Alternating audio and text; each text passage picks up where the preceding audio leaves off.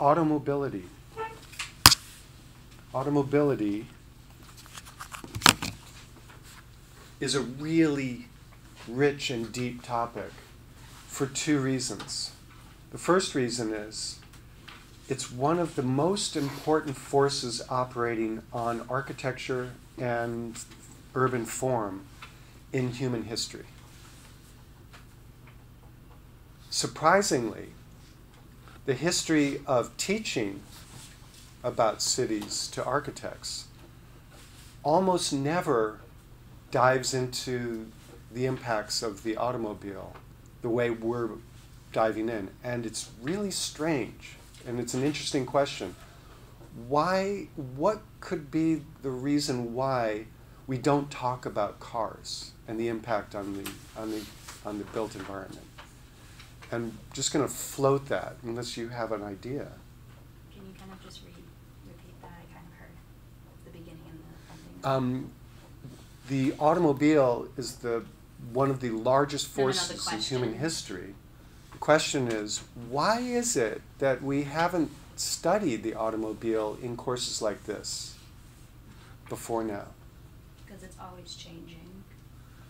This is a good theory. We're not going to settle it. I just want to provoke you to think about why is it that automobility is invisible to architects?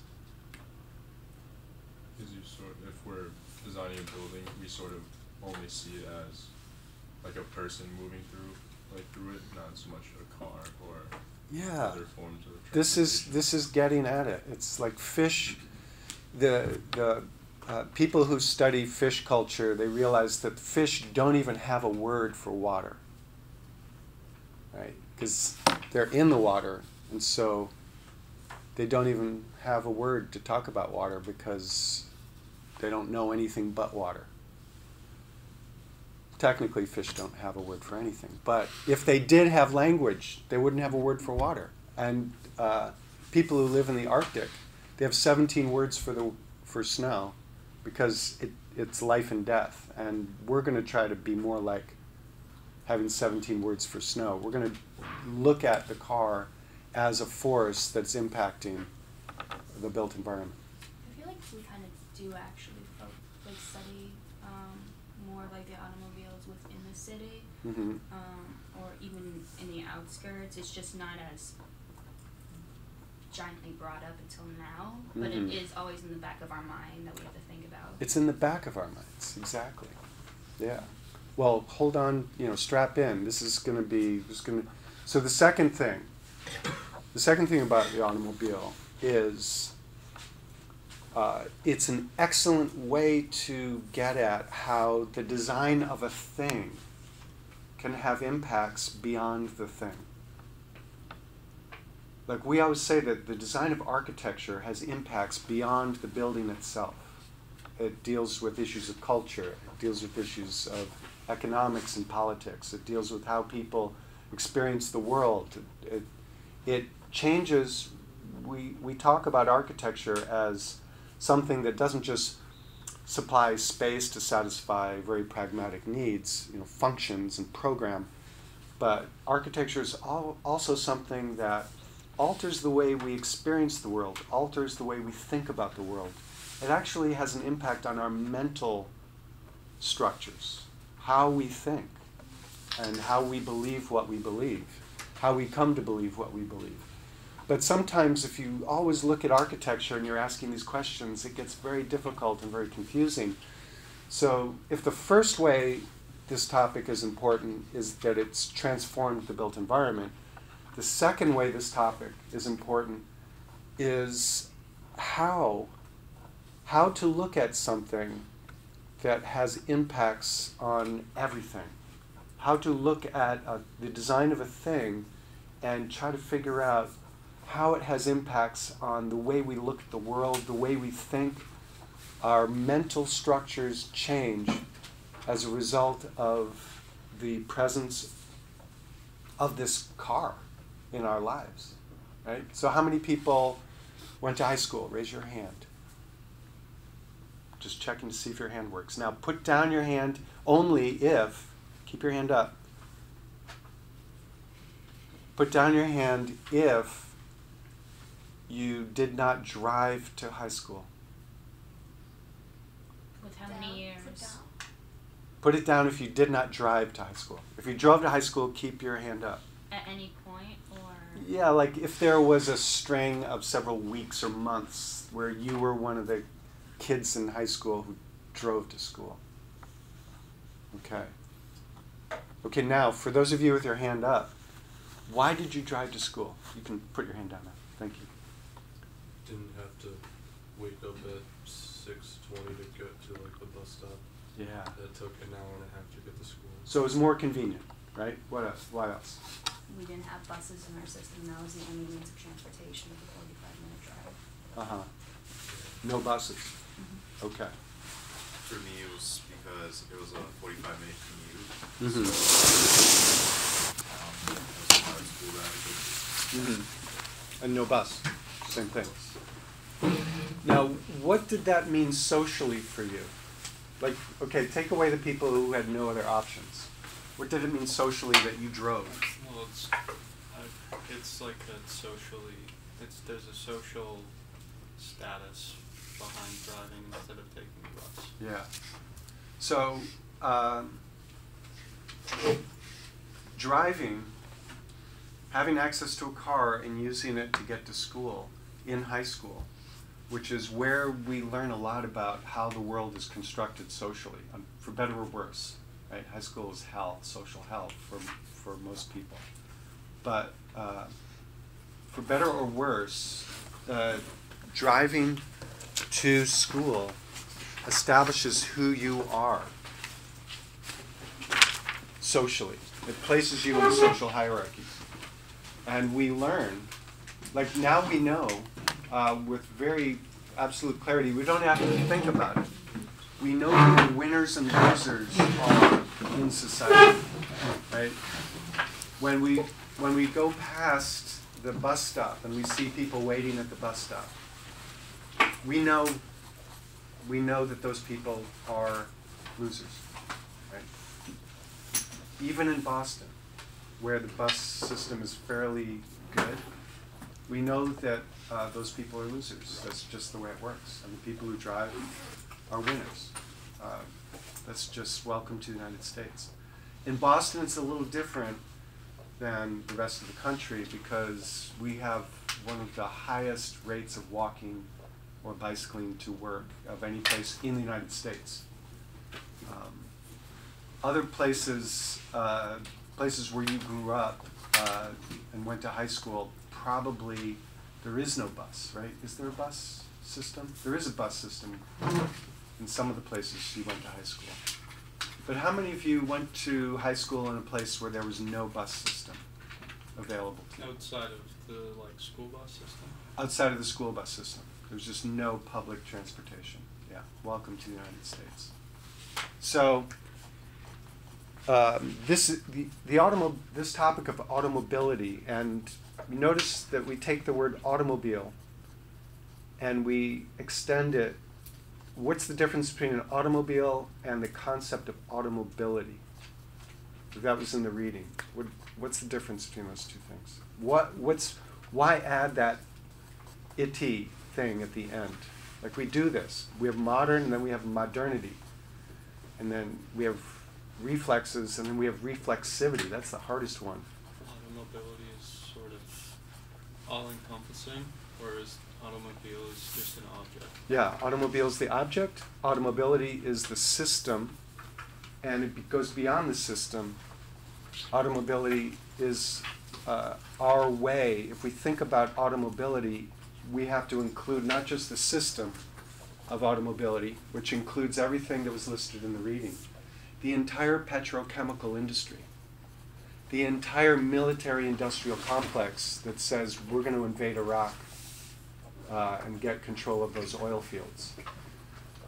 We're about to invade Venezuela to get control of their oil fields, right? So if we do that, it won't be because we're taking care of business in our hemisphere. It's to get control of those oil fields. So automobility is more than just a system. It goes much deeper. It penetrates into our mental structures like our ability to identify winners and losers in society. And that becomes a cultural impact. So it moves from the design of an object to the design of a system to the design of a culture. Designs impact up those lines. And so when you get to the thesis program, if any of you are interested in going to the thesis program, in your final year of the graduate program, you'll basically be reconstructing this in reverse. You'll be saying, okay, what aspects of culture am I interested in? How do cultures change and shift and get transformed by design changes to systems?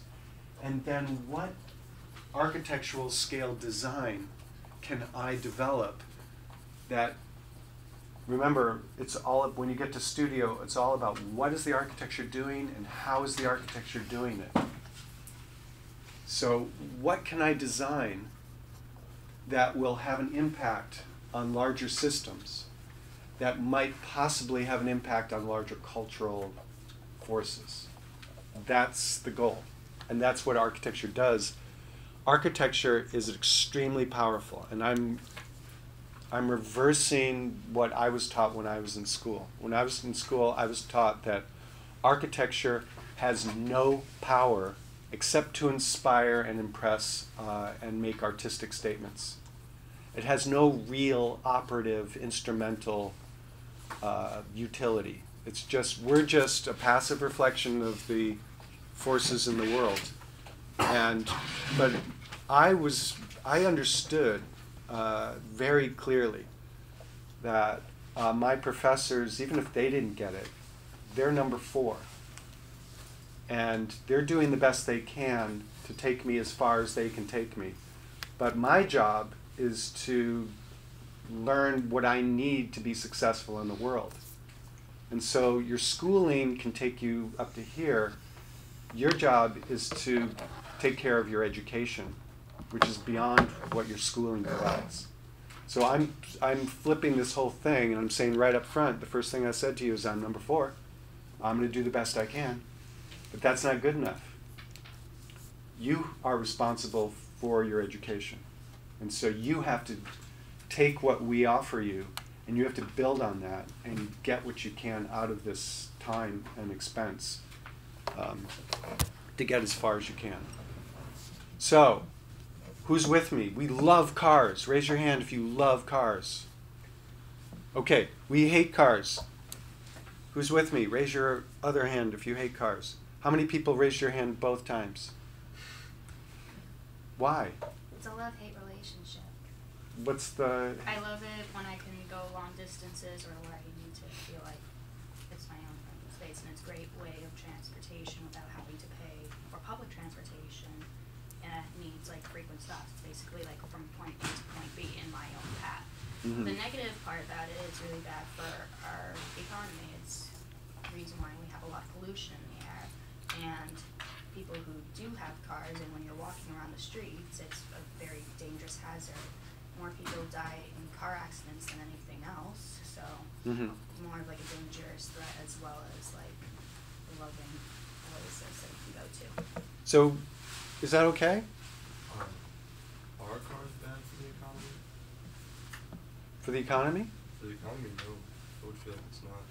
Well, it depends on how you measure the economy. If you are using conventional measurements, which is the sum, like gross domestic product, the sum total of all goods and services, also all the bads and disservices. We don't distinguish between goods and bads. We don't distinguish between services and disservices. Going to war goes into the same category as educating all the school-age children in the country, right? We add those two things together. One is a tremendous good, and one is a tremendous bad, right? But we don't make the distinction. So when every year that the miles driven goes up, it registers in tons and tons of dollars that get pumped into the economy for steel and the production of cars and insurance industry, but also the medical costs of the 30,000 people who are killed in car accidents. Is that every month? Basically, yeah. So all the costs, the time lost at work, all the traffic jams, all of the potholes, all of that, we measure it. The more good that happens, the higher that number goes. And the more bad that happens, we don't deduct it, the higher the number goes. So who knows? The way we measure economic good doesn't register goods versus bads, services versus disservices. It's all as if it's all good, right? So it's one of the flaws in economic measurements. But some would argue that traffic fatalities, traffic jams, etc., should be deducted, and it's actually bad for the world. But that's radical economics. So the point here that Emma really well captured is, despite everything that we're about to learn, the cars, by some measurements, is one of the most successful human endeavors in human history. We have never had so much freedom and so much mobility. Like, we can do things and go places. And by we, I mean people in the United States, because we were way ahead of the curve. We are who we are because Henry Ford developed the car and mass-produced it and brought down the cost of the car. And we could suddenly, not just, at first it was just doctors making house calls so they could help people more.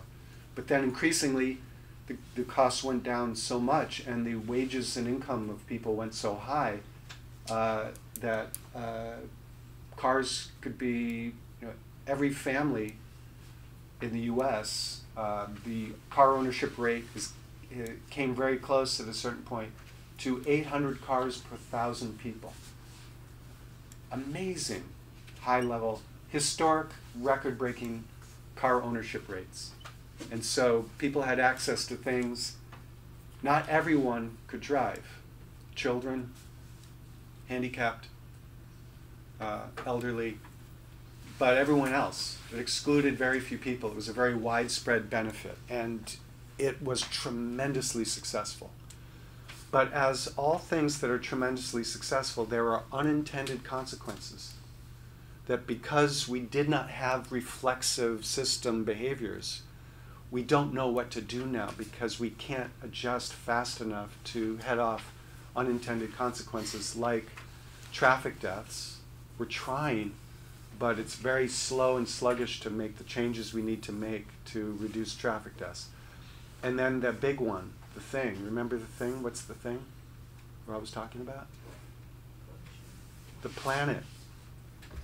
We only have one planet, and it's about to fail. It's not failing on its own terms. It's going to fail to support multiple species. We're entering the 6th extinction phase of global history, of Earth geological time. This is the 6th extinction, where thousands of species are going extinct at a record rate. And one of the species that's highly at risk is the human species. So that's a downside. Call me crazy, but I like the idea that humans will continue, that my children and their children's children will continue. Some of you may have it argue from a different point of view, but I think I'm comfortable supporting the idea that the ongoing preservation of the human species would be a good thing if we can do it without killing all the other species, right? I don't want to get all meta-philosophical about whether it'd be good for the human species to go extinct. You save that for your dorm room discussions late at night. Right? So, what is automobile dependency? How does automobile dependency do what it does? And how does automobile dependency reproduce itself? Like, why is it that every generation that is born into and experiences life in the world emerges at about your age and says, cars, I'm going to have a car.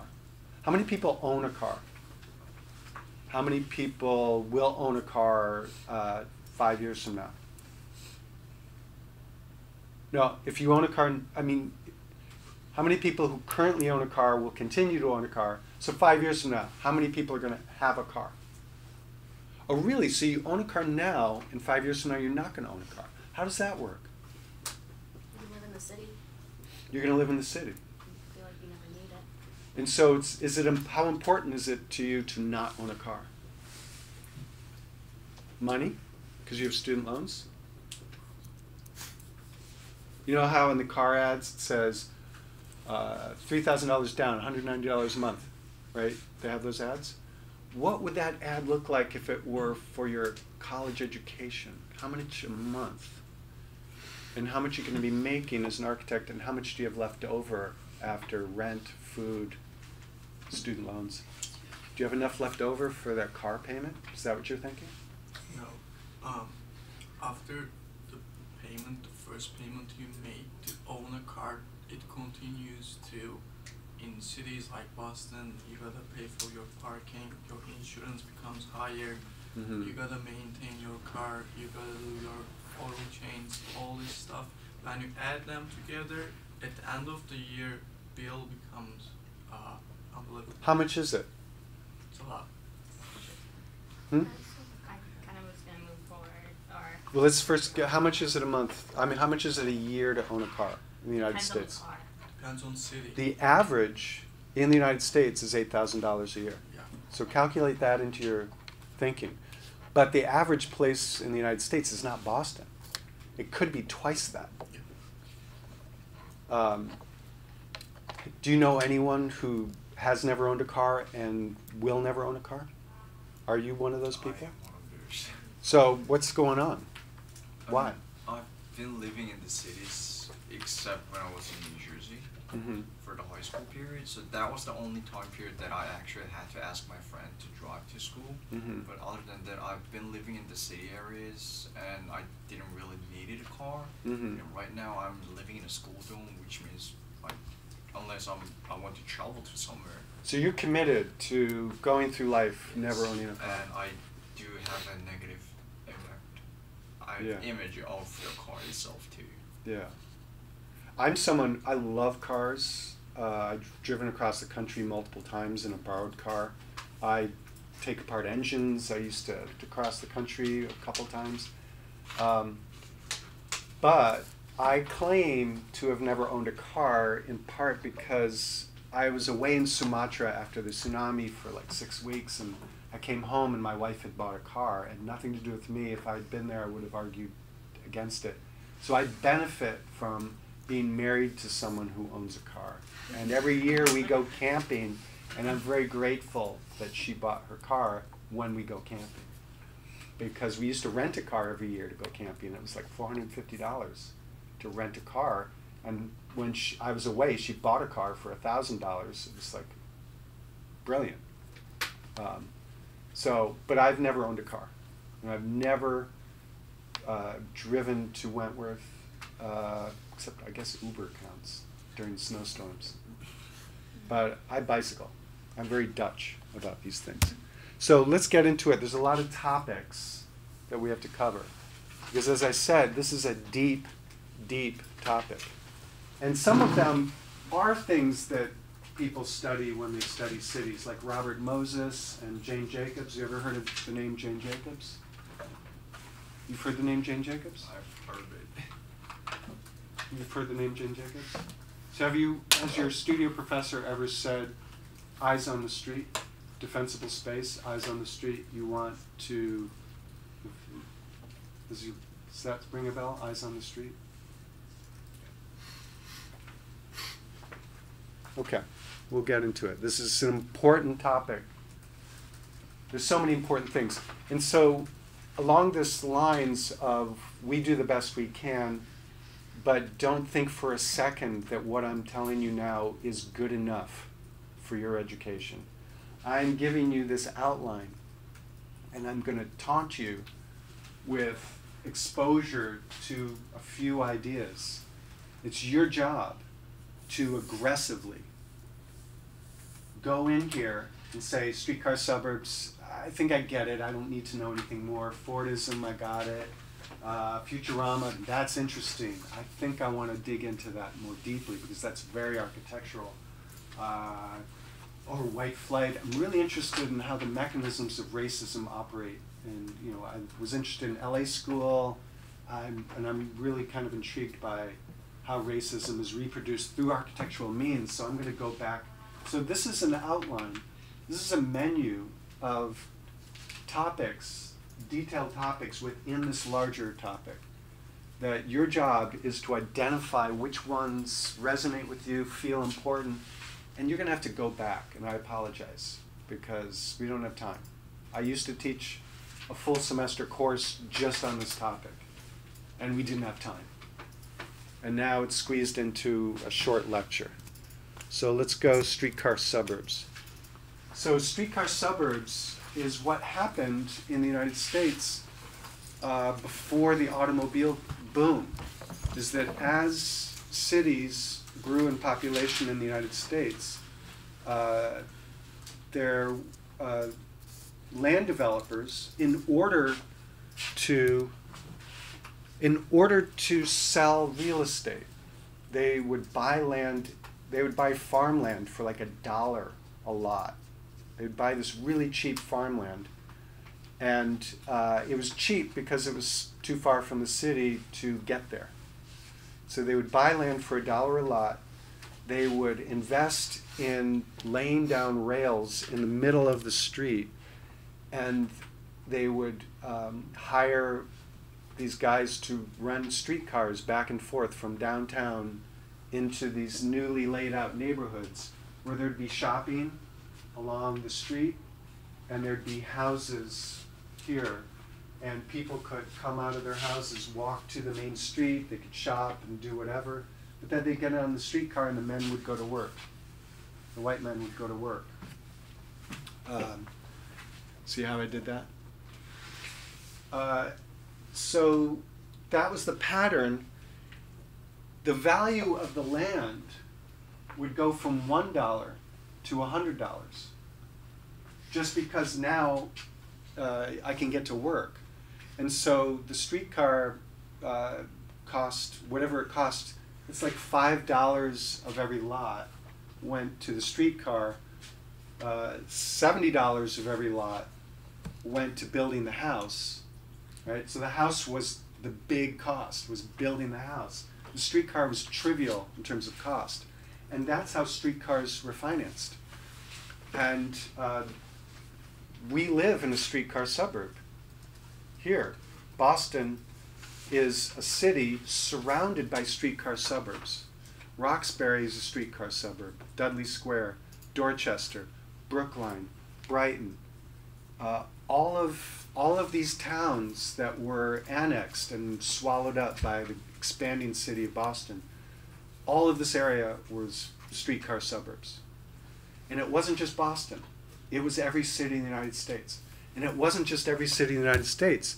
It was every city in the world developed in this way. Throughout Asia, throughout Africa, throughout, you name it, Latin America, streetcar suburbs was the way that cities expanded. And around every city today, you can go anywhere in the world to any city and you can say, I recognize this pattern. This is a streetcar suburb. It's a radial line going out of the downtown grid where perpendicular to that line there are streets that look like this, and they're close together so you can maximize the number of people. Because for streetcar suburbs to make sense, it has to take me less than 10, 15, 20 minutes to walk to the streetcar. And then it has to be less than a half hour to get to the city. So in that walking zone and in that streetcar zone of about a half hour to 30 to 40 minute commuting time, That's where the streetcar suburbs are around every city in the world. And they developed between the 1880s and the 1820s. And so you are now readers of the world. You can go to any city in the world and you can impress your friends and loved ones. And you can say, yeah, streetcar suburb. It was built between 1880 and 1830. And you say, how did you know this? And you can say, architect. Wentworth. I went to Wentworth. Right? 1880 to 1830? Or? 1830, because the crash happened in 1930. Crash happened in 1929, and we stopped building everywhere in the world. And you can get, if you want to get even more detailed, from 1880 to 1910, there were business cycles of bankruptcy, boom, bankruptcy, boom. It'd be like 4 years of boom, and that's when all the houses were built in Brookline. All the houses were built in the South End. You can pinpoint those dates by the pattern of brick, the details of the windows. Is there arch over the window, or is it a straight lintel? You can say with some degree of certainty that was built between 1880 and 1883. Arch windows, the fact that it was built at all meant it was built during one of those short boom periods. Because between the boom periods, no one builds a thing. And when the next boom comes, they change the window details of the material or the style or the spacing. It's really remarkable how precisely you can pinpoint these things. This is St. Paul, Minneapolis. These are the streetcar lines. This is the pattern that we're looking for when we're looking for streetcar suburb. The man who wrote the book on streetcar suburbs is Sam Bass Warner. He used to teach at BU. I used to see him hanging out in the MIT library, and he wrote the book, Streetcar Suburbs. He was writing it about Brookline and the Boston area, but it really presented to the world the DNA of how cities developed in this period. See the date 1914? It's still booming. It's coming to the end of its time. And what's this? So Los Angeles. We talked about Los Angeles, I think. Yeah. No, they had to build subways at some enormous, crazy, insane cost. Because before that, no one walks in LA, which is a famous song from the 1970s. Do you guys know this music? Nobody Walks in LA. So it used to be that nobody walks in LA, but now they have subways and buses, and so now people walk in LA. But before that, no one had ever done anything but drive in LA, right? Wrong. LA had the most extensive mass transit network in the world in the 1920s. What happened? How could LA, which is famous for having no way to get around but cars, how could it have been as recently as 100 years ago? How could it have been the biggest mass transit network in the whole world? Crazy, right? Any ideas?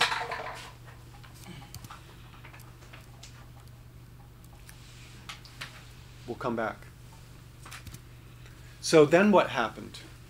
1908, Henry Ford figures out a way to mass produce automobiles, which dramatically drops the cost of every car. Prior to that, every car that existed, prior to 1908, every car that existed was built in a shop, one at a time. It was built like a piece of furniture. It was built like houses are built today, right? But then he said, hey, let's mass produce this. And you may have learned in your humanities and social science classes about this thing called Fordism. Did you learn about this thing called Fordism? Well, they might have taught you that Fordism is the idea that mass production reduces the cost of things, and it makes for happier consumers because the cost goes down and now I can afford a car, right? But that's only half the picture. the other picture, which capitalist ideology doesn't want us to know, that's the trivial part of Fordism. The single most important aspect of Fordism, after bringing down the cost of the automobile, Ford, who had some radical ideas about society, he didn't want to just make money building cars, which of course he wanted to make money building cars. He also wanted to impact the world in a positive way. So he said, how about this? You guys, the going wage is $1 a day. Inflation has changed things. He says, I'm going to give you $3 a day. I'm going to pay you enough. I'm going to overpay you. I'm going to totally destroy the market for labor in the cities where I'm producing these things, Detroit. By inflating your wages, and I'm going to be called a traitor to the capitalist class because I'm artificially inflating wages for all my workers, because I can't just produce cars. My ability to produce cars is limited by the ability of people to buy the cars. I don't want to just produce a supply of cars. I want to produce a demand for cars. So I'm going to produce workers, the thousands of people that are going to be employed in my factories. I want them to buy the cars that they're making. If I can inflate the wages of the workers, then I can create a market and I can make more cars. If I can distort the labor economy of the United States, I can force all manufacturers to boost the wages of their workers, and so I'm gonna flood society with cars, and I'm gonna do it by having a positive impact. I'm gonna create a middle class. That's Fordism. He didn't just increase the supply, he increased the demand by socially engineering, deliberately inflating the wages of his workers. Right? This answers so many questions that we were talking about in the past few weeks. Right? How do these reflexive market mechanisms operate, and what is the relationship? It gets to this question of the job creators, right? The job creators, a billionaire buys 3 pair of blue jeans and he's good, right? And he doesn't create any more jobs than any one of us, because 3 pairs of blue jeans, that's all I can afford, right? That's all I need. So the way you boost the economy and create more jobs is you put money in the hands of people who are actually going to spend it, and not just hide it away in investments, money laundering schemes in the Cayman Islands or Dubai real estate. So that's Fordism. This next topic I'm going to buzz through because we're going to deal with it next week. We're going to talk about how architects' dreams were altered by the automobile. So there's this idea of the linear city that is a streetcar suburb idea. That if you create the transportation infrastructure, which tends to occur in a line, and then give people access to that, you create this fat line that can go through the landscape, and that's the pattern of urban expansion. It worked for the streetcar suburb, so you saw that pattern on the landscape. It also works for other transportation infrastructure. So you see the railway system cutting across the United States and developing the land and the towns along the way. Every place there's a station stop. Same thing happens with other things like roads. And so you see roads developing as the core of urban expansion off that core. We also saw it briefly when we looked at the Dutch planning for the island of Java, where they said, listen, you're not going to be able to control where people build because it's Indonesia. Why don't you supply the infrastructure along a corridor so that there's an incentive for people to develop near that infrastructure. And so you can determine the land use pattern of a landscape by your decisions to supply infrastructure, and that is water supply, electricity supply, internet, these days. Roads, trains, everything. You can control the pattern of urban development by controlling the pattern of infrastructure. And that was what was going on here. This is a guy named Le Corbusier. Have you heard of him? Yeah. Oh, good. He said, the freeway is a building. And you stop along the freeway and you go down and your main commercial things are just below the road, and then your housing is in a wall below that. Crazy talk, right? This is the French colony of Algiers in Algeria. They fought a war in the 60s to keep control of it. And you arrive at the government office building by driving off the raised topography of the coastal mountain range. You stay high and you drive and you park on the roof and you go to work. So it's establishing a new datum plane where life happens above the ground, because life happens where the roads are. A city designed for speed is a city designed for success. We'll come back to that. We'll come back to this next week. Now here's a real game changer that was the vision of an architect. In 1929, there's the Great Depression, and we stop everything. We stop building, we stop, people lose their jobs. It's the largest financial collapse in modern history. The second one was 2007. And so this is the World's Fair in 1939. We're still trying to struggle to claw our way out of the Depression. Hitler has taken over Germany, and he invented this really awesome thing called the Autobahn. So Hitler, he flunked out of architecture school. Was it architecture school or art school? Well, it was art school, but he wanted to be an architect. That was, there's two paths in the European model. You can go to technical architecture school, or you can go to art architecture school. He was going to the art architecture path, and he was not accepted to the architecture program. But he was still, he was a designer, and he said, arguably he invented the freeway in the German Autobahn. He designed the Volkswagen Beetle. He designed the flag. He designed the uniform. He designed the spectacle of the searchlights going up.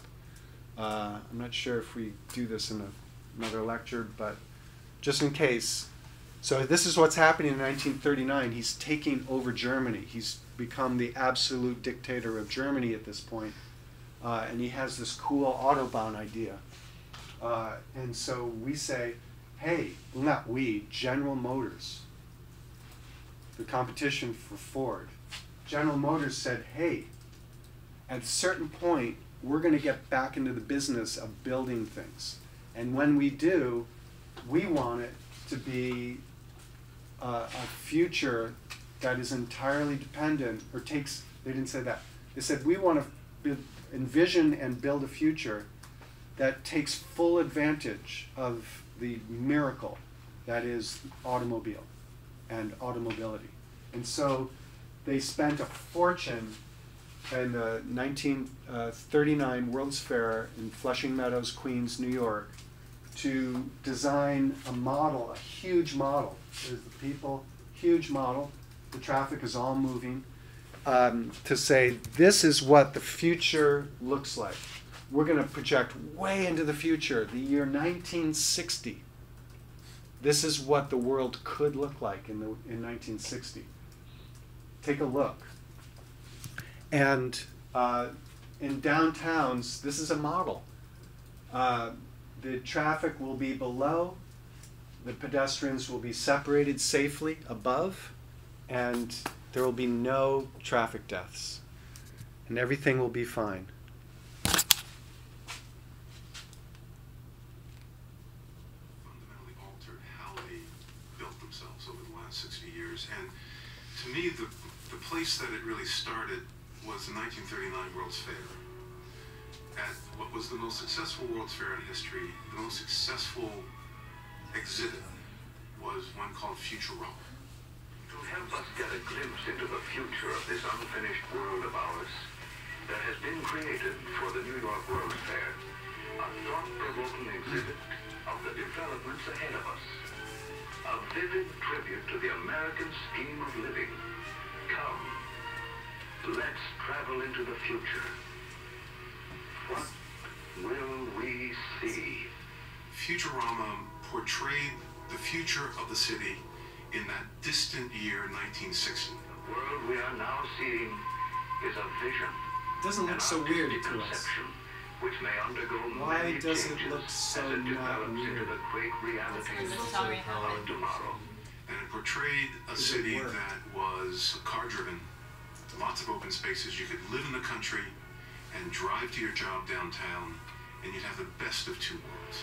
Over space, man has begun to win victory. Suburban splendor and urban excitement. Not coincidentally, Futurama was sponsored by General Motors, and they were promoting what we wanted. And it's my sense that 1939, just before the war, the clouds are looming over Europe. We go off to war, and we have this image that's mulling in our minds, and we come back and we implement Futurama. 15 million GIs came back from the war, clamoring for new homes and a piece of land in the country. Almost overnight, suburbia was born.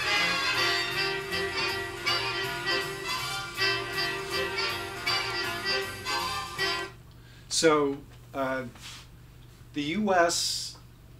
won the war by boosting its industrial capacity to produce planes, bombs, ships, jeeps, trucks, tanks, munitions, and that's how we won the war. So there's this enormous explosion of industrial activity which made the difference between Man in the High Castle,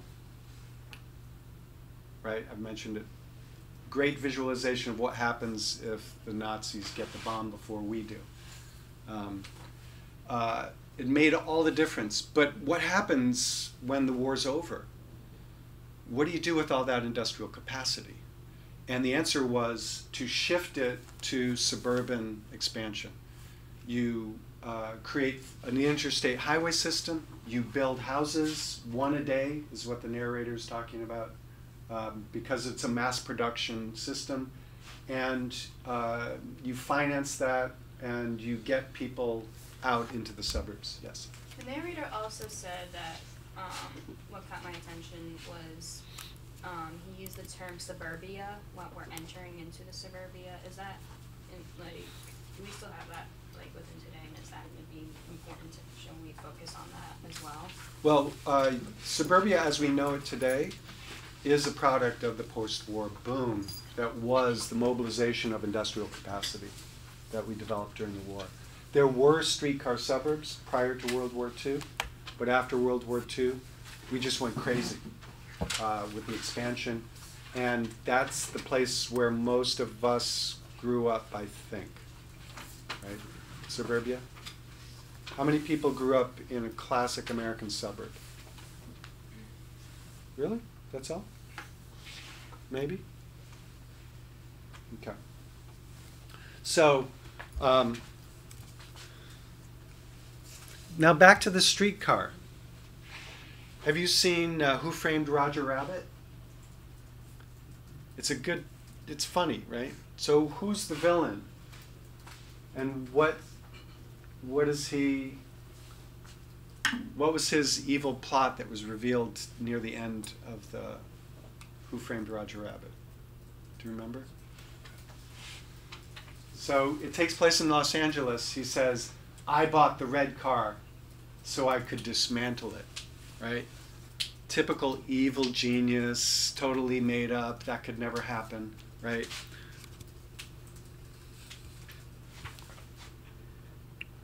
Or could it?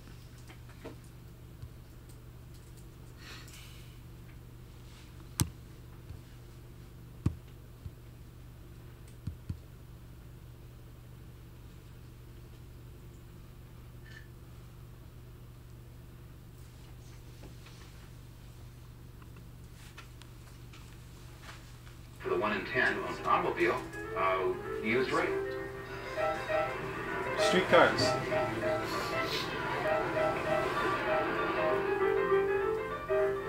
At that time, Alfred P. Sloan said, wait a minute, this is a great opportunity. We've got 90% of the market out there that we can somehow turn into automobiles. It's 11 o'clock.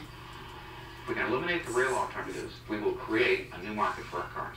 And if we don't, then this whole, the entire General Motors sales are just going to be low. They had to get rid of the streetcars.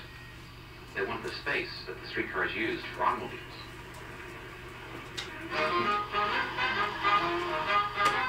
Could be Boston. They had to find something they could put in place for the streetcar. Sloan had the concept that he wanted to somehow motorize all the major cities of the country. That meant replacing all the street railways with buses. And ultimately thinking that no one would want to ride the buses and therefore they'd buy General Motors automobiles. Evil. Sloan wanted to get in very big in this field. What he bought was phenomenal. The largest bus operating company in the country and the largest bus production company. And using that as a foothold, GM moved into Manhattan.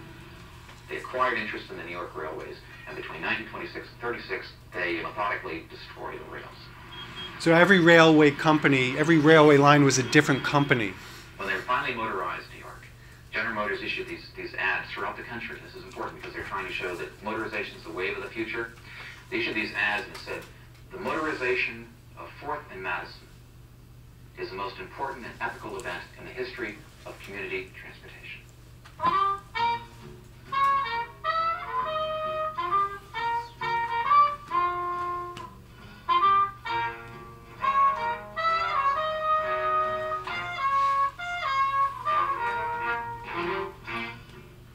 In the mid-1930s, GM worked hard to create the impression of a nationwide trend away from rail. But there was no trend. Buses were a tough sell. They jolted, they smelled, they inched through traffic. City by city, it took the hidden hand of General Motors to replace streetcars with yellow coach buses. In 1936, a company was founded that would grow to dominate American city transportation. Started as two brothers in Minnesota. National City Lines had no visible connection to General Motors.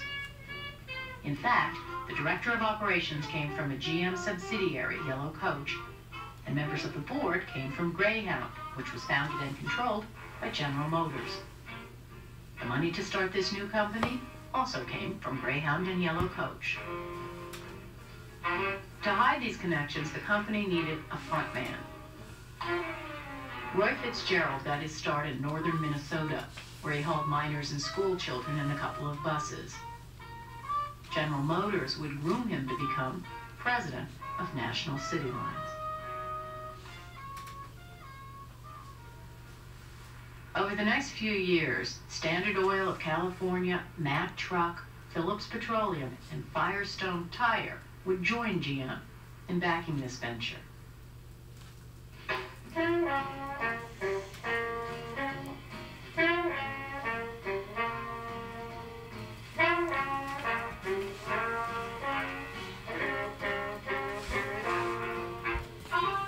All of a sudden you get these fellows with the fedora hats, the spats, I'm not making that up, the two-tone shoes, the broad ties, the black shirts, the white Panamas.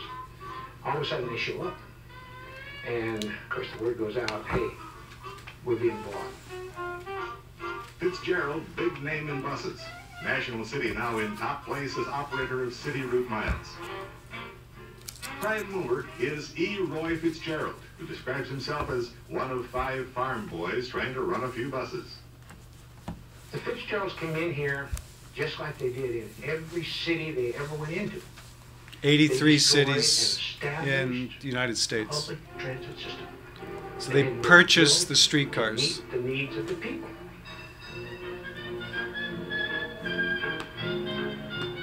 Well, the streetcars, we love riding on them. And it was fun because they were big, there's plenty of room and all that. we'd catch them at the same time every day. We'd know the conductor, and you'd meet people that you'd see every day. And you weren't afraid to talk to someone. The streetcar was fast, and he just jumped on the chairs like that. It was so fast. And then the conductor, every time he would come to a crossing, he'd go clink, clink, clink, clink, clink. And the car would stop. Oh, yeah, J-Car, yeah. I was here. They were around when we were younger. That was the best form of transportation. Then somebody had the bright idea to take up all the tracks and get rid of all the trolleys. That's when the headache started. How long did it take before the Fitzgerald started getting rid of the streetcar? About 90 days. No, I'm not being facetious about that. Weren't those streetcars making money in Los Angeles? Well, after I got done chopping their heads off, we made money. Cut the miles down. Sell off their properties. Pull the company down. They don't take the service out. They just cut it back.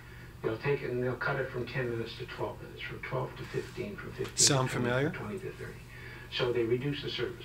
And every time you reduce the service, you make it less attractive. And the less attractive, the less riders. And then they say, well, see, we can't make any money. So they abandon it.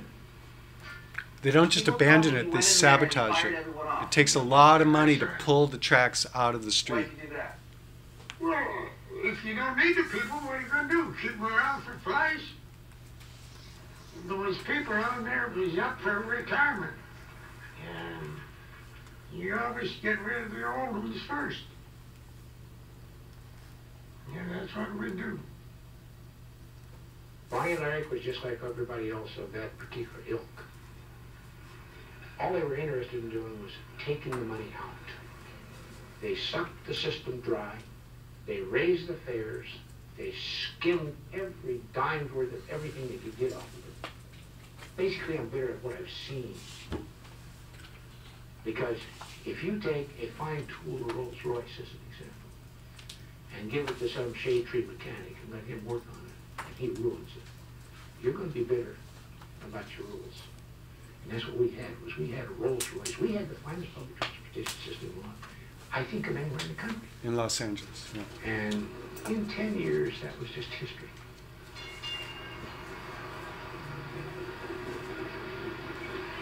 So long story short, 10 years, that was just, I think of anywhere in the country. And long story short, they didn't just replace the trolleys, the streetcars with buses.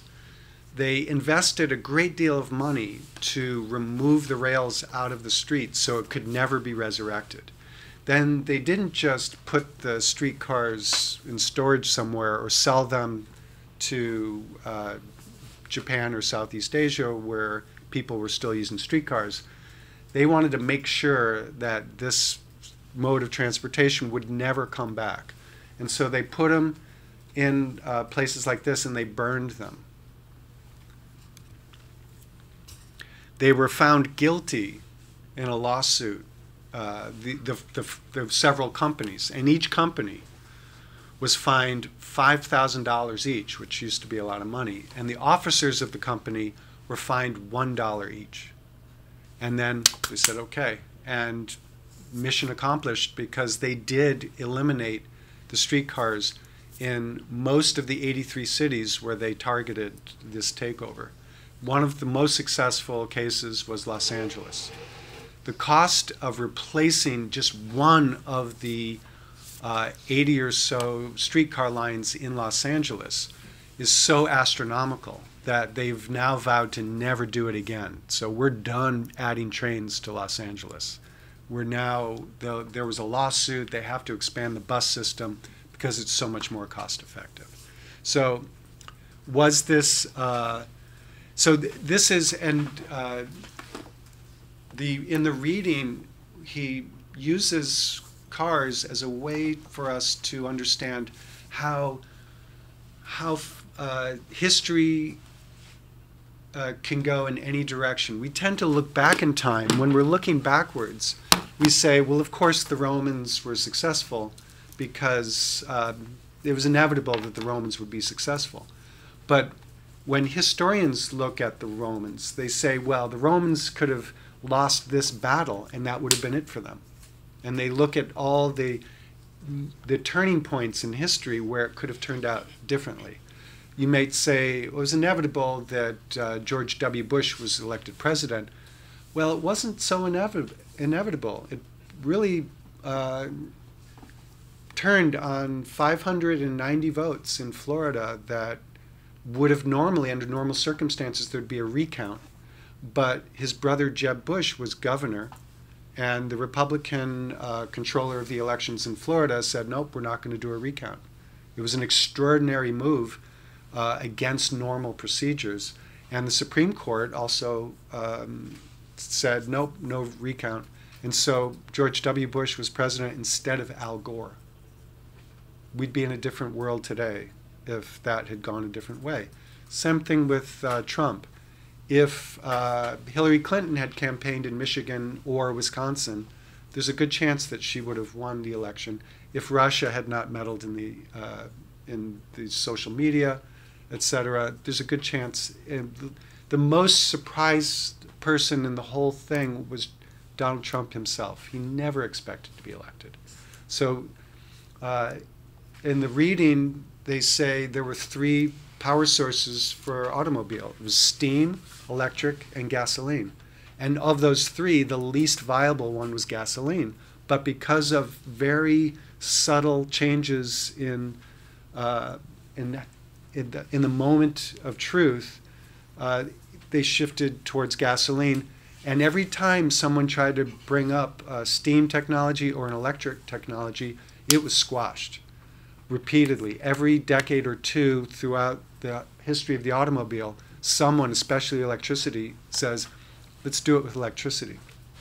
And every time, the same operators who squashed mass transit would squash the electric vehicle, until recently. So now they're okay, and here we go with electric vehicles. So we talked about LA School. This is, in a way, taking another wave through LA School history, because the automobile and the expansion of suburbs, the automobile suburb after World War II, was a big force in the establishment of racial segregation, even though slavery ended 100 years earlier.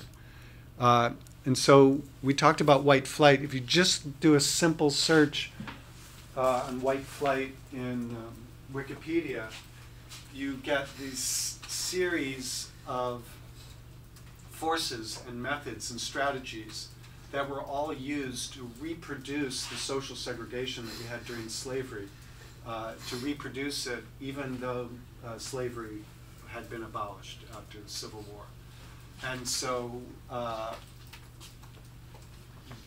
this is something we're not going to dig into, but the traces are all there. It was legal, just very quickly, it was legal to form, up until 1965, it was legal to determine the racial content of who could live where. That was legal. Since 1965, you can't exclude people based on race. But up until 65, you could. And it was actually U.S. mortgage law policy said, give loans to white people, don't give loans to black people. That was part of the U.S. government policy. That was legal. Roads, we'll get into the strategies for locating roads, had a huge impact on devastating the community. Once you restrict where non-whites can live, then you build roads through that neighborhood along the boundary to do 2 things. The first step is to reduce the size of that neighborhood, so you reduce the population of non-white people in the city, and you harden the boundary between white neighborhoods and black neighborhoods. If you wanted to remove a population, there was a trick called block busting. We don't have time to go into that. Urban renewal was one of the policies. And then desegregation of the schools, especially here in Boston, was a serious thing. if and when you want to go into this is a book that came out last year that really does a fantastic job of documenting how we created pre-civil rights conditions after the end of restrictions on race. These are the famous redlining maps. Redlining is not really the right term. It's really red zoning. We had zoning maps that said whites could live here, blacks could live here, that's it. But then that was, you can't do that. And so instead, for several decades, we had highest quality housing, middle quality housing, and low quality housing. And that was a euphemism for race. And the impacts are still there. Here's Boston, and you can see Brookline, you can see Dorchester. It's all the patterns that were established. This map is from the 1930s, I think. But the patterns established during that period are still visible in the landscape today. There's the Detroit map. Yeah. Our Humanities actually has a study in QGIS, which does basically all this, but throughout the entire nation. Oh, really? Mm-hmm. So have you seen Fisher's maps? Yeah. We outline like segregation from like, we're doing right now 1940s and 1980s, and it's not just Boston, it's the entire United States that we could use. Fantastic. Yeah, because that data is freshly available now. Robert Moses. So Robert Moses was never elected to public office. He was appointed.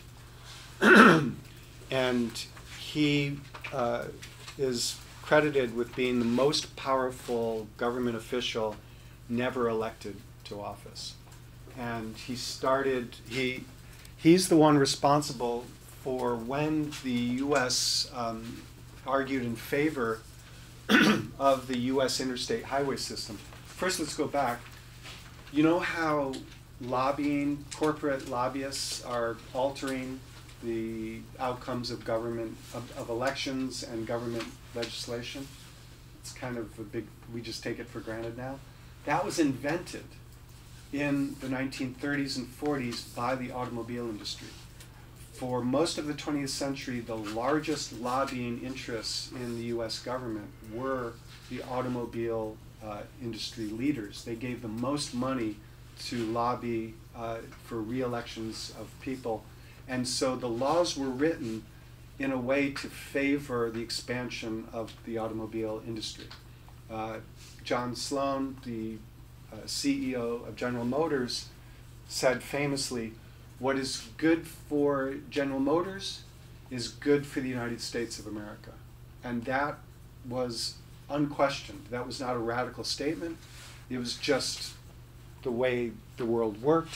And that's how the government worked. The government did what it could to benefit General Motors and the rest of the automobile industry. So when, in 1954, they passed the Interstate Highway Act, this was part of the suburbanization of the United States. It wasn't enough to say, hey, we need to build suburbs outside of the cities so we can resegregate the United States.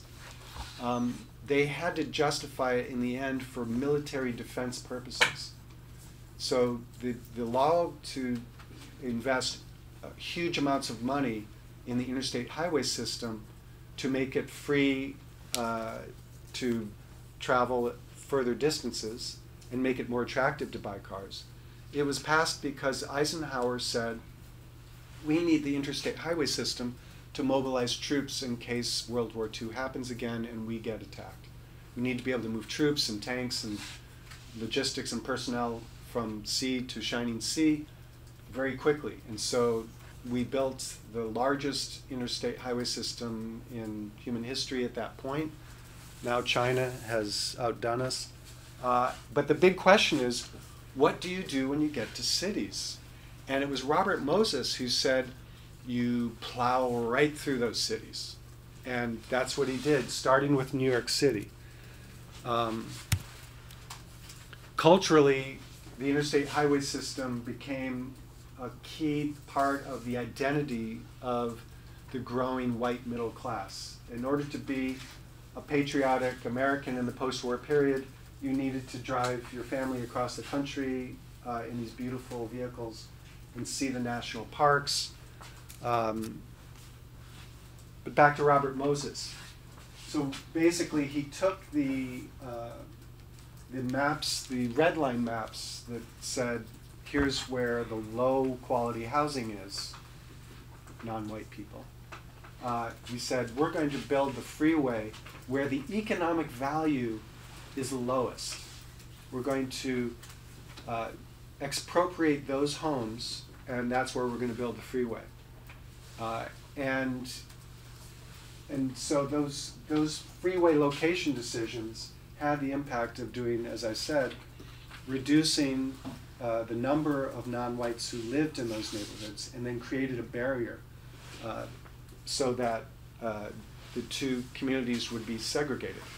Because there's one story that illustrates this quite well.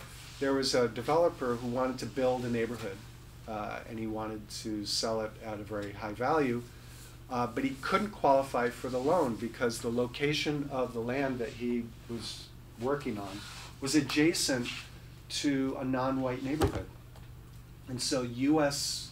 banking practices prior to 1965 said, don't give money to a developer if he's building houses next to a low economic value neighborhood, non-white people. And he kept pushing. He said, no, I need the loan to develop this land. And they said, no, we can't give it to you. It's against our rules. He said, what if I build a wall between the new development and the black neighborhood? And they said, no. And so he went ahead and he built the wall. It was 1 foot thick, 7 feet high, and a half mile long. And it was very convincing. They came out, they looked at the wall, and they said, okay, we'll give you the loan. And so that he could build it. And so it's a very vivid demonstration of how important it was as U.S. government policy to segregate the races. And this was another way that that happened.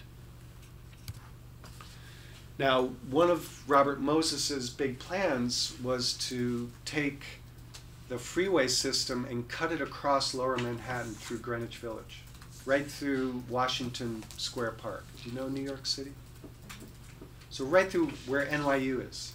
So there would be one at Canal Street and another one right through Washington Square Park, another one at 42nd Street. This is the plan, and you need it to mobilize the economy.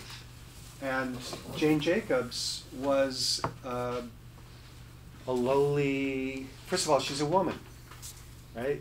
Women don't know anything at this point in time, was what people would say.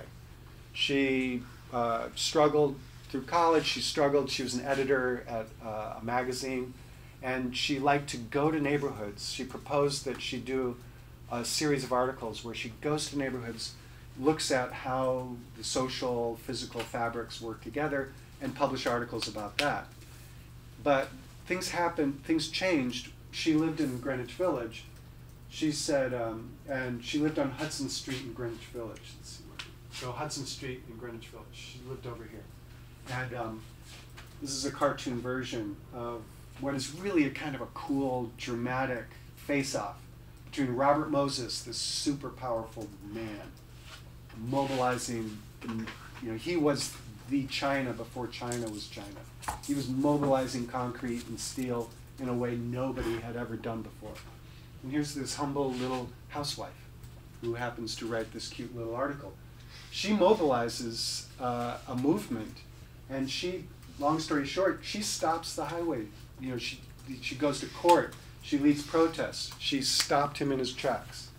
And she wrote a book called The Death and Life of Great American Cities, one of the most important books on this topic ever. If you're looking for something to complete your incomplete education next summer, this is an excellent book for you to dip into. My friend asked me, he said, I'm thinking about writing a book about, and I'm looking for the next book title. He's the one who wrote the movie that was about the mathematician, the Indian mathematician that they made a movie out of. And he had just written that, and he said, I'm looking for a new topic. And he said, well, what about Jane Jacobs? And I said, oh God, she's, forget it. Don't do Jane Jacobs. Well, fortunately, he ignored my advice. He wrote a book on Jane Jacobs, and now it's the definitive definitive biography of Jane Jacobs. And this is the eyes on the street. She was talking about her street on Hudson Street in Greenwich Village, New York. She said, when you have people hanging out on the street, you create safety, you create social well-being, you create the kinds of relationships and connections that actually make places worth defending against things like freeways, and worth taking care of and defending against things like criminal activity. And so this whole, it's basically a softer way to surveil. It's a way of mobilizing social forces in a very positive manner. And so you take care of each other. You also do things like, remember the kampung, the informal settlements in Jakarta? We looked at how the women of the house could take care of their kids and sell meals and miscellaneouses out of the front of their home. It basically is this. The genius of mixed uses inside the informal settlements, of taking care of children while you're in your house selling things to your neighbors. She codified it for the United States cities, that by keeping track of what's going on in the street, you actually create benefits. The story she tells in chapter 11, I think, in the book, she says, when I have friends coming from out of town, but I can't be home when they arrive, I go to the store in my building and I give my keys to the shop owner. And when my guests come, they go to the shop owner and say, we're here visiting Jane. And he gives them the keys, and they go up. So there's these benefits that you can't, there's no amount of money in the world that can reproduce those kinds of benefits. And at the opposite extreme, do you remember the story about Trayvon Martin? And so this is very relevant. In the 70s, Donald Appleyard at Berkeley did a study of how many social connections, how does traffic have an impact on the social connections within a block? And he did this architectural analysis, right? These are architectural drawings that document the impact of traffic on the degree of social connections in a neighborhood. Architecture has a role to play in the social well-being of a neighborhood. Now the space of the automobile now we're moving into very fundamental architectural. These are things you're going to face in the first year of your practice, if you haven't already faced it in your internships, which is the client comes to the architect and says, I need a building for my business. And what's the question that the architect asks? How many employees do you have? And the client says, let's say the client says 100 employees. And so the architect says, because the architect is good at math and has a quick mind, the architect says, well, the gross square footage per employee is, and write this down, 350 square feet per employee. So the architect is really good at math, and so 350 square feet times 100 employees, that's, wait, don't tell me. How much is that? Okay, tell me. 35,000. That is correct. So 35,000 square feet. Wow, I'm glad I came to the architects, because they know, just with that one bit of information, they now can tell me how big my building, how much square footage my building needs, and what's the cost of construction. Well, how much is that going to cost? Well, you also know what the cost per square foot is of the market that they're building in, and you right away you give them the cost. This is how much your building's going to cost, more or less. Wow, I'm so glad I hired an architect to do this building. the next question the architect asks is, how do your employees get to work? This is actually a bigger, more important, has a bigger impact. Before I can tell you how much this is going to cost you, you have to tell me how your employees get to work. If your employees take the T to work, then we're done. 35,000 square feet, that's it. If, however, your employees drive to work, how much space per employee does it take to accommodate the car of your employee? Be like 180. 180 square feet. per. So you're Per you're, car. you're looking at the cars. Yeah, that's good. That's a good start. It's higher than that because when you did the 350 square feet per employee, you did their cubicle, which is only 80 square feet, right? The cubicle is 80 square feet. The corridor to get to the cubicle adds some. The kitchenette, the conference room, the bathrooms, the utility spaces, the structural core, the elevator. That's how we get from the 80 square feet of the cubicle to 350 square feet per employee gross, right? So same thing with the car. The parking space is 8 feet by 20 feet. So that's, yeah. But how about the driveway to get to the car? Okay, it adds more. And how about, the entryway, all of this stuff, 450 square feet. It's more than the space and cost of the employee. Now, if you have employees, and if your piece of land, if your piece of land is expensive, your employees you can stack up in multiple floors because we have elevators. They take up very small space. We need elevators anyway because of Americans with Disabilities Act since 1992. You have to have elevators if you have even a little bit of a rise. So, and you guys are doing this in studio now. You know all about this stuff. And so you can stack employees till the cows come home. But how about their cars? You can stack their cars, right? Yeah. As soon as you stack one car above the other car, you go from 450 square feet per car to 750 square feet per car. Wow. Oh my God. We can't afford that. Let's keep all the cars on the ground level. So let's say you have a store that's 1,000 square feet. Well, let's say it's 10,000 square feet. So it's a store that's 10,000 square feet. The zoning code of the town will allow this to continue even though the parking requirements have increased. But if you're going to build a new store, you can't do that, right? We like as architects, we like the urban form of the streetcar suburb, and we kind of want to repeat that because back at Wentworth, all my professors said this is a good way to build cities. But then you show up and you're not allowed, it's illegal. You can't do that. You have to provide parking as a ratio. You have to provide a certain number of spots for every few hundred square feet of your store. In big retail malls, it's one spot for 1,000 square feet. But in a situation like this, it might be one spot for every 400 square feet of store. And if you are doing it in a place like Brookline, they keep increasing the parking requirement till the number of parking spots the space of the parking spots is huge compared to the space of the store. This is a fundamental problem of geometry, which is what we're good at as architects, right? I think we talked about how South Africa, who lived in South Africa?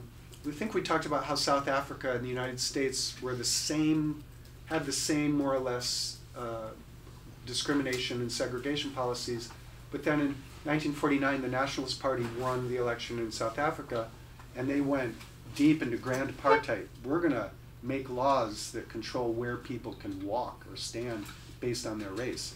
And in the United States, the Supreme Court said, not so much, and they started doing Brown versus Board of Education, you can't segregate schools.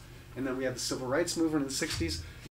They knew how to do architectural visualizations, and they said, wait a minute, we're not so comfortable what you're doing here in Amsterdam. You're taking our canals, right? Amsterdam's beautiful canal city. You're taking our canals and you're filling them in so that you can widen the roads and make space for parking.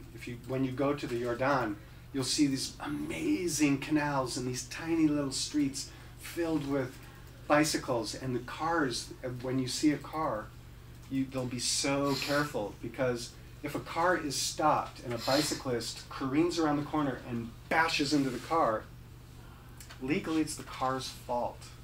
And so the cars are hypersensitive, and they don't want to get in any conflicts with any bicyclists. And so, but how did it get this way? But then you'll go around the corner and there's this huge parking lot in the Jordan, the most amazing neighborhood of Amsterdam, which you're going to see. And you're probably going to rent bicycles to get around Amsterdam. But you're going to see this weird thing. All of a sudden there's this big wide street with a lane on either side and all this parking in the middle. There's some great bike shops just around the corner on Hoogstraat. But you'll see this and you'll say, whoa, whoa, whoa, what's this? Well, this is what Amsterdam was doing to make space for cars. They were filling in the canals. Well, these guys, including the architects, said, we got to stop this. So they did this little architectural analytical exercise that proved to be extremely convincing.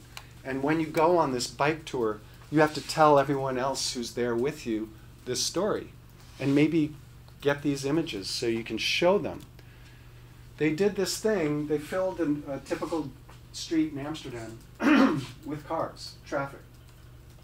Here are the human bodies of those cars.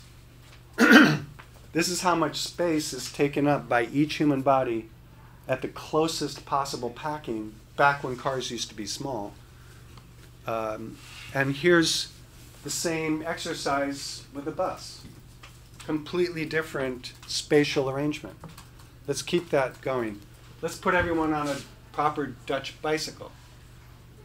And here's the space. Look at that when they're carrying their kids in front. And here's how much space the bicycles take up. Let's do the same thing with pedestrians. Here's the pedestrians, and here's how much space the pedestrians take up. So they go from 100% gridlock, 100% of the space is taken up, to 0. That's pretty dramatic. That's architecture at work. This is what we do. So in 1934, they built the first freeway system in the United States between Los Angeles and Pasadena. They did it to eliminate the traffic jams that were forming on the local roads. And it worked beautifully. No, it went from horrible traffic jams to 0 traffic jams. That's right, zoom. And it worked beautifully for 4 months. And what happened then? They discovered a phenomenon that is now called induced traffic. When you build it, they will come. When a new road opens up, or when you widen the road, it took billions of dollars, it took 3 years of traffic jams to do the construction, and phew, we added a lane. Okay, we're all set. It works beautifully for about 6 months on average in the United States. And then you get the traffic jams are back because people adjust their route decisions to accommodate that, and they reproduce the exact same degree of congestion that they had previously. This is surprising. What's surprising, the most surprising thing about this is that people are still surprised. 1934 was a long time ago. The engineers made up the word induced traffic halfway through 1934, right? We knew about this as the second we had this road, the same year, and yet we still keep doing it. And yet it's obvious to everyone. We know, I'm a licensed professional, I have a driver's license. So I know that when I'm stuck in traffic, it's like, they should build more roads. And when I'm looking for parking and I can't find parking, we know what the solution is.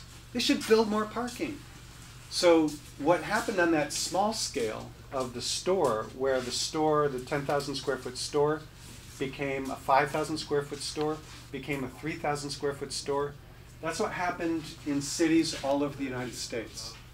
This is downtown Houston, where to get the right balance between roads and parking, you had to reduce between buildings and parking. You stack up your employees, 350 square feet per person, and you spread out your parking spaces, 450 square feet per person, and this is the right balance. And this is what it boils down to. This is a real place. This is not a science fiction movie. And it's basically, it's 85% roads and parking, 15% buildings by footprint. Notice how subtle the colors are? It's nice, right? It's pretty. The same image that I've been using, but analyzed differently to tell a different story. Shopping malls. So this is driven, remember this? This is the American dream. It's driven in part by cultural forces that you're familiar with because you knew who was cool and not cool in your high school. And it has implications for housing patterns. This is John Travolta's house. The logic of the automobile suburb has been extended to the logic of the airplane suburb.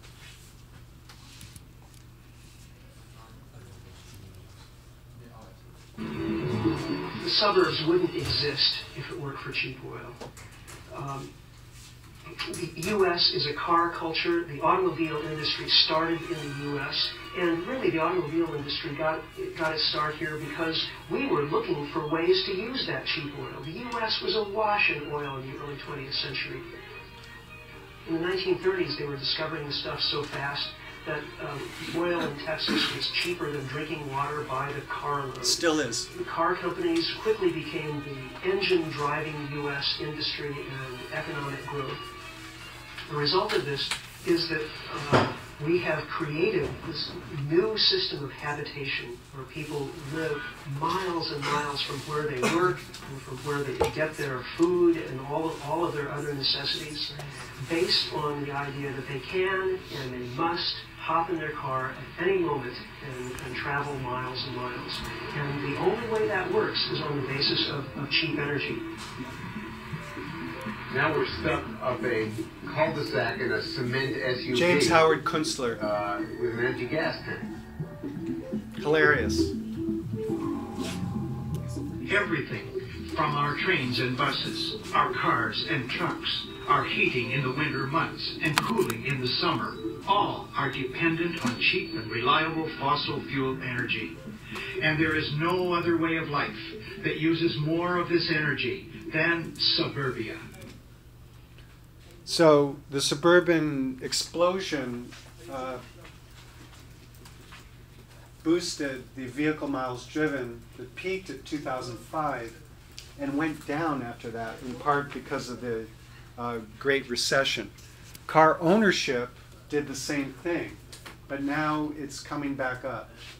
But not at the level it was before. It turns out that peak automobile ownership in the United States has something like 760 cars per 1,000 people.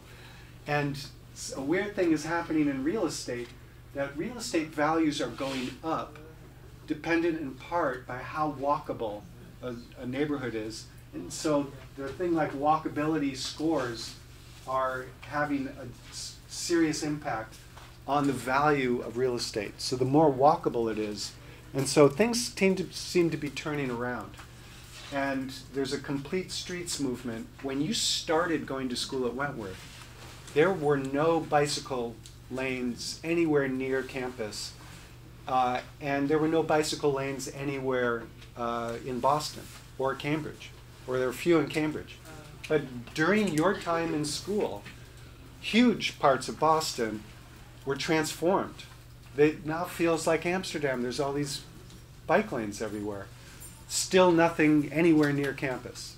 Most dangerous place of my daily commute is within a half mile of this classroom. I I freeze up, I let all the cars go, and I wait till there's a red light, and then I get on my bike and I ride. I'll wait as long as it takes to clear the road because people are insane within a half mile of this classroom. After that, it gets quite pleasant and wonderful. Favorite part of the day, very relaxing. Now this has gone, we're now going to take a sweep through a very quick 2-minute tour of the rest of the world because we've already studied this. I'm just now connecting the dots to link this topic with LA School, American Dream Overseas, and the Anthropocene. This is the car ownership rate as of 1995 in the United States. It went up like this, and then at that point, what were other cities, other countries in the world, what was their car ownership rate? The biggest countries in the world, China, India, and Indonesia, are all down here. But that changes very quickly, in part because of foreign aid. Who's lived in Bangkok? So how's the traffic in Bangkok? Crazy. It was the worst in the world because the Japanese, maybe I'll save this story for next time. But the long story short, the Japanese have said foreign aid that the US gave to us after World War II, we now understand why that's kind of cool. We don't want to build roads in Japan because it would cripple our economy. But we've been building all these jeeps and trucks for the US military to fight their war in Korea during the 50s. And when the war in Korea ended, what are we going to do with all this excess industrial capacity? We're not going to suburbanize Japan. We're not idiots, right? Japan is small with a high population density. We worship the trees and the rocks. We're not going to destroy our country just to keep our auto industry going. Let's destroy other countries. Let's destroy Thailand. Let's give them foreign aid. We'll give them millions, billions, so that they can hire us to engineer their road system and build their road system. As long as the money we give them, they give back to us to build those road systems. You're welcome, Thailand.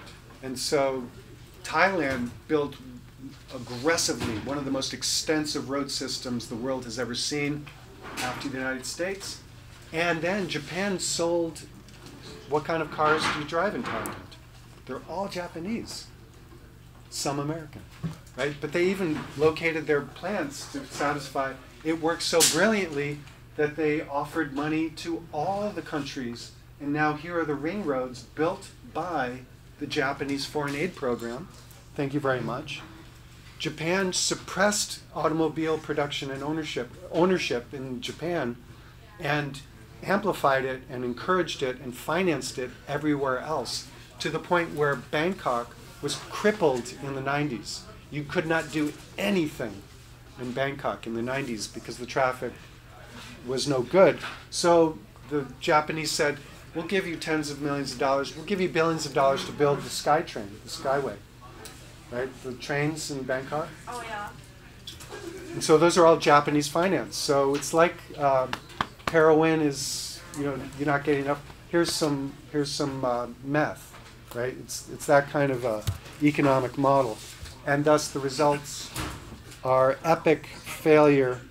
And now China is building a replica of the interstate highway system across Asia. And its new Belt and Road Initiative. It's the biggest infrastructure push in human history. It even is bigger than the US interstate highway system. They took their blueprint for this push from the US Automobility, the success, quote unquote, of the US system. So now, this is a clear example of how the US continues to set the standard for what happens elsewhere in the world, and it has a lot of impacts. During your careers, this campaign will transform global geopolitics. It already has transformed global geopolitics. China is taking over Africa in order to produce food for export to China, even while Africans starve to death. And this is the shape of things to come. And we at least told a story that we're nice and ethical. China is not burdened with that kind of a story about itself. So it doesn't have to slow down. There's no, and they have a way of controlling dissident voices in China that will prevent people from critiquing what China does in the next century. Okay? So that's all the time we have. Have a nice day. Thank you.